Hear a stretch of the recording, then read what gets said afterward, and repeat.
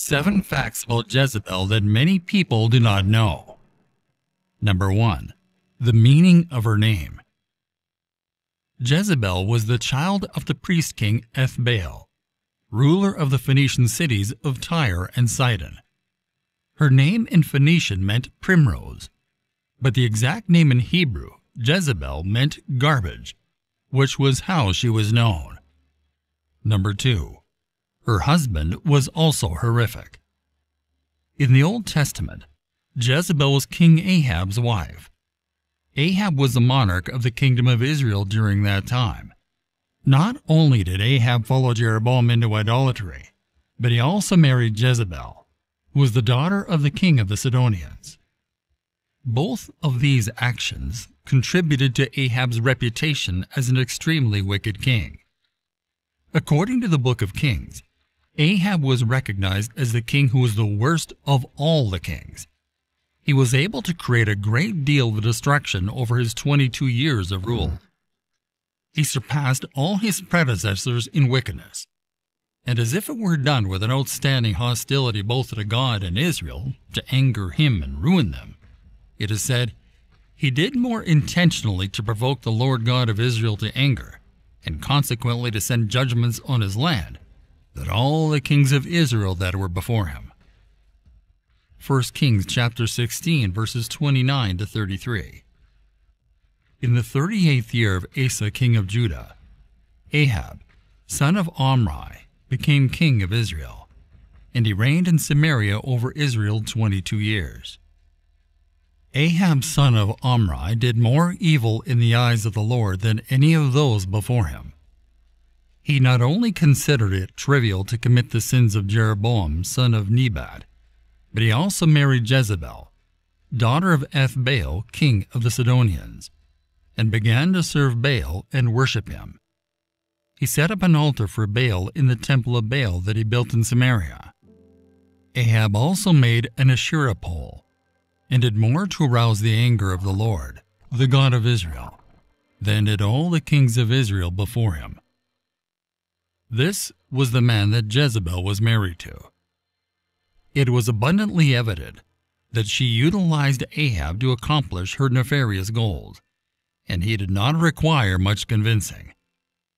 This was the first time that a king of Israel had allied himself by marriage with a heathen lady, and the combination was in this case of a peculiarly disastrous kind. Number 3. She worshipped Baal.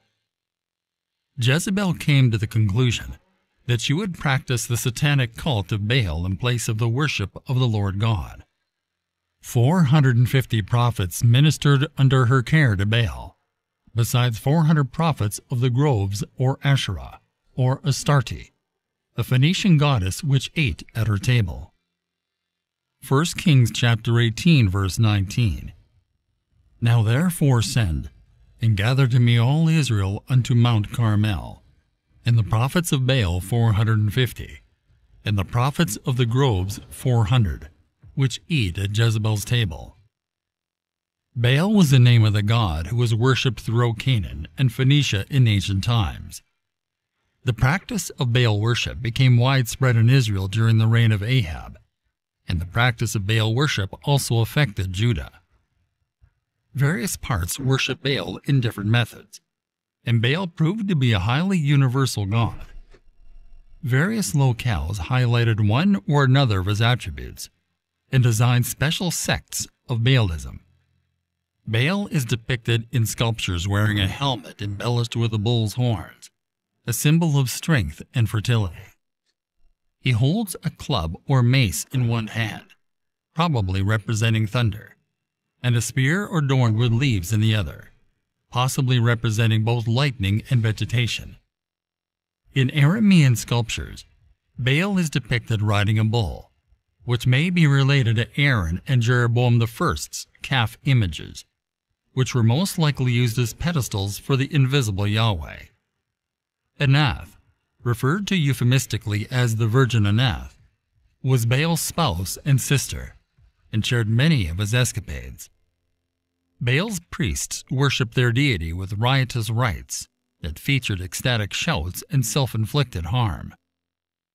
Number 4. She convinced her husband to worship. After they were married, Jezebel was successful in convincing Ahab to accept Baal. She was a woman who craved more power and sought to silence anybody who tried to challenge her authority. She was not directed by any principles, was not constrained by any fear of either God or man, and was zealous in her commitment to the pagan worship that she practiced. She spared no effort to retain idolatry in all of its grandeur around her. Her actions were, in many ways, extremely detrimental to the kingdoms of both Israel and Judah. Number 5. The crime that led to her ultimate downfall. Chapter 21 of 1 Kings traces the events leading up to Jezebel and Ahab's death. There aren't many couples in the Bible that are less appealing to look at than King Ahab and Queen Jezebel. At the conclusion of 1 Kings, we are introduced to their obscene, distasteful crime. Because they suffered from an almost complete absence of charismatic leadership, they were forced to resort to deceit, selfishness, and cunning in order to achieve their goals. The location is in Jezreel, where Ahab and Jezebel had a palace. Adjoining the palace was a vineyard possessed by Naboth the Jezreelite, and Ahab desired to annex the vineyard so he could plant a vegetable garden there. Naboth refused to sell or exchange his land, since the law of Israel decreed that property should remain in the family to which it was originally assigned. Numbers chapter 36, verse 7. So no inheritance of the Israelites shall be transferred from tribe to tribe, for every one of the Israelites shall hold to the inheritance of the tribe of his fathers, tribal ancestors. When Jezebel found her spouse annoyed and grumpy and learned of Naboth's refusal to sell his vineyard, she assured Ahab that the vineyard would soon be his. 1 Kings chapter 21, verses 8 to 16. So she wrote letters in Ahab's name and sealed them with a seal, and sent them to the elders and nobles who lived with Naboth in his city. Now in the letters she wrote, "Proclaim a fast, and seat Naboth at the head of the people, and seat 2 worthless and unprincipled men opposite him, and have them testify against him, saying, 'You cursed God and the king.' Then take him out and stone him to death." So the men of his city, the elders and the nobles who lived there, did as Jezebel had sent word to them, just as it was written in the letters which she had sent to them. They proclaimed a fast, and seated Naboth at the head of the people. 2 worthless and unprincipled men came in and sat down opposite him, and they testified against Naboth before the people, saying, "Naboth cursed and renounced God and the king." Then they brought him outside the city and stoned him to death. Then they sent word to Jezebel, saying, "Naboth has been stoned to death." When Jezebel heard that Naboth had been stoned and was dead, she said to Ahab, "Arise, take possession of the vineyard of Naboth the Jezreelite which he refused to sell you, because Naboth is no longer alive but dead." When Ahab heard that Naboth was dead, he arose to go down to the vineyard of Naboth the Jezreelite to take possession of it.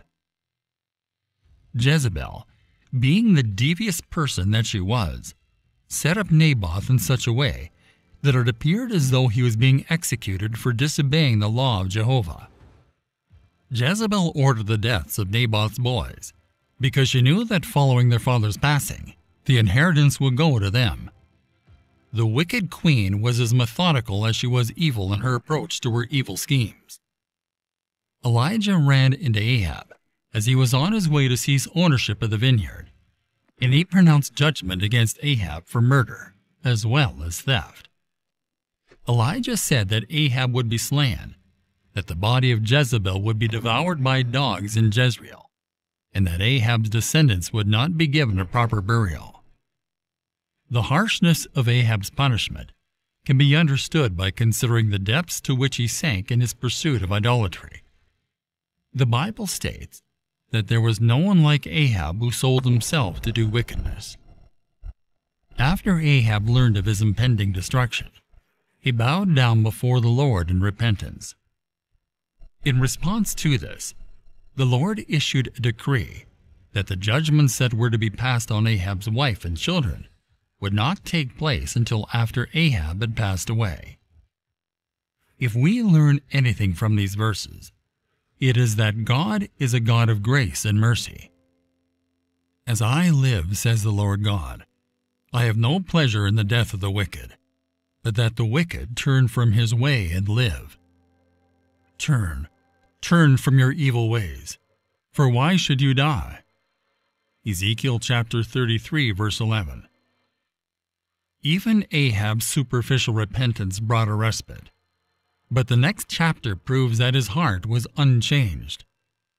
Grace was met by pride, so the Lord handed Ahab over to the angel of death, and Jehu was appointed to carry out the bloody decree against the rest of his house according to the prophecy of Elijah. Number 6. She slayed God's prophets. 1 Kings chapter 18, verse 4. For when Jezebel destroyed the prophets of the Lord, Obadiah took 100 prophets and hid them by 50s in a cave, and provided them with bread and water. 1 Kings chapter 18, verse 13.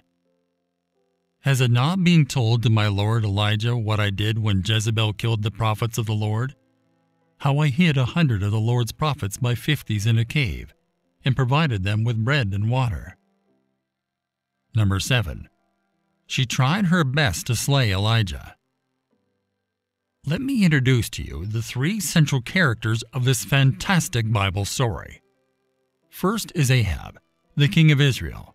Second is Jezebel, the wife of Ahab. The third character is Elijah, one of the great prophets of God. His name means Jehovah is my God. While Jezebel was eliminating the people and places connected to the true God, the Lord placed on the scene a man whose name testified that the Lord Jehovah was his God. James chapter 5, verses 17 and 18 uses Elijah as an example of the power of prayer. James said, he was a man with a nature like ours. That means he was an ordinary man. Elijah had greatness, but he also had weakness. But one important fact redeems everything about this man.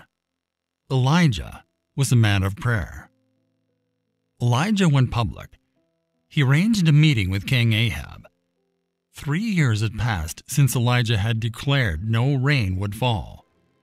The king was still livid and called Elijah troubler of Israel. But Elijah was not intimidated and basically told the king, I'm not the troublemaker, you are. The stage was set for the clash on Mount Carmel between 850 prophets of Baal and 1 prophet of God. Elijah challenged the watching crowd. How long will you falter between 2 opinions? If the Lord is God, follow him, but if Baal, follow him. Paraphrasing here was Elijah's dare. Let's have a contest. Let the God who is God answer with fire out of heaven. That was a fair enough test. Baal, the storm god, should be able to send a little lightning down. Elijah offered them every advantage, then mocked their ineffective work. The time that Baal's prophets spent pleading, shouting, and cutting themselves got no response from Baal. Then Elijah prepared the sacrifice before inviting God to give the people a glimpse of glory. Fire fell and consumed the sacrifice, the water, and the altar. The people fell on their faces hollering, "The Lord, He is God! The Lord, He is God!" They couldn't help but admit that God was alive. However, the Lord wasn't finished. He turned the rain spigot back on. Elijah prayed intensely 7 times before rain poured. A soaked Elijah went running off that mountain, and he proved that God is alive. 1 Kings chapter 19, verses 1 to 4. Now Ahab told Jezebel all that Elijah had done, and how he had killed all the prophets of Baal with a sword. Then Jezebel sent a messenger to Elijah, saying, so may the gods do to me, and even more, if by this time tomorrow I do not make your life like the life of one of them." And Elijah was afraid, and arose and ran for his life. And he came to Beersheba, which belongs to Judah, and he left his servant there. But he himself traveled a day's journey into the wilderness. And he came and sat down under a juniper tree, and asked God that he might die. He said, "It is enough now. O Lord, take my life, for I am no better than my fathers." Elijah, fearing for his life, made his way to Horeb. As a result of the prophet's emotional and spiritual exhaustion, God instructed an angel to prepare him supper, and then reassured him of his continued presence and provision for Israel's future when the meal was finished. For Elijah to continue the mission, God had already appointed a companion for him to work alongside. Elijah passed on the responsibility of prophecy to Elisha, a man who worked with his hands. He approached Elijah in hopes of receiving a double portion of his spirit. Elisha was making a request to have the authority to succeed him as both his heir and his successor, so that he could, in a sense, take over the business. Number 8. Her death happened according to prophecy. A few years later, Ahab was slain in a battle against the Syrians, and Jezebel continued to rule for nearly another 10 years after his death. As Elijah's successor and a prophet in his own right, Elisha resumed Elijah's crusade to wipe out worship of Baal. He installed a militant commander named Jehu to be king of Israel, an order that prompted civil war, as Jehoram, Ahab, and Jezebel's son then ruled. Jehu was a commander of chariots for the king of Israel, Ahab, and his son Jehoram, on Israel's frontier facing Damascus and Assyria. And when Jehu was come to Jezreel, Jezebel heard of it, and she painted her face and tired her head, and looked out at a window. And as Jehu entered in at the gate, she said, "Had Zimri peace, who slew his master?" And he lifted up his face to the window and said, "Who is on my side? Who?" And there looked out to him 2 or 3 eunuchs. And he said, "Throw her down." So they threw her down, and some of her blood was sprinkled on the wall and on the horses, and he trode her under foot. And when he was come in, he did eat and drink, and said, "Go, see now this cursed woman, and bury her, for she is a king's daughter." And they went to bury her, but they found no more of her than the skull and the feet and the palms of her hands. Wherefore they came again and told him. And he said, "This is the word of the Lord, which he spake by his servant Elijah the Tishbite, saying, In the portion of Jezreel shall dogs eat the flesh of Jezebel." 2 Kings chapter 9, verses 30 to 36. In the annals of history, Jezebel is remembered as the personification of all that is cunning, sneaky, nasty, vindictive, and vicious. As Jehu rode into the gates of Jezreel, she looked out at the palace's window and said, "Had Zimri peace, who slew his master?" He raised his head and signaled her chamberlains, who hurled her out the window. She was quickly consumed by the street dogs, according to the word of Elijah the Tishbite, after the incident of Naboth and his property. "And thou shalt speak unto him, saying, Thus saith the Lord, Hast thou killed and also taken possession? And thou shalt speak unto him, saying, Thus saith the Lord, In the place where dogs licked the blood of Naboth, shall dogs lick thy blood, even thine." 1 Kings chapter 21, verse 19. Her name afterward came to be used as a synonym for a wicked woman. Nevertheless, I have this against you. You tolerate that woman Jezebel, who calls herself a prophet. By her teaching she misleads my servants into sexual immorality, and the eating of food sacrificed to idols. Revelation chapter 2, verse 20.